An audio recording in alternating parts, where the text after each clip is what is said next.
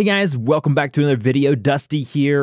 I've got a real quick tutorial for you guys today on how to format a hard drive to work on both Mac and PC. So I have a brand new hard drive that a client has given me, and I need to format it to where if they have a PC or a Mac, they'll be able to access, move the files around, that kind of thing. So what you want to do is go up to your Spotlight app in the toolbar in the upper right-hand side of your Mac, or go to your search feature on a PC, and then search for something called Disk Utility if you're on a Mac.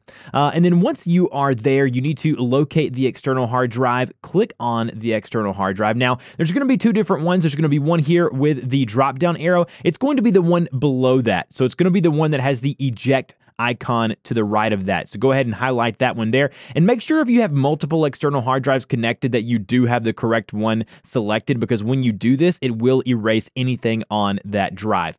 So go ahead and select that drive there, and then go ahead and click the erase option there in the center. And then once you're there, go ahead and change the format over to be MS-DOS FAT or FAT. And then what you'll do is you will hit the erase button there. It'll take a few seconds or minutes depending on the type of machine that you are on, and then obviously you are ready to go. So basically once you see the green check mark there, click done. You can now use your external hard drive on both Mac and PC.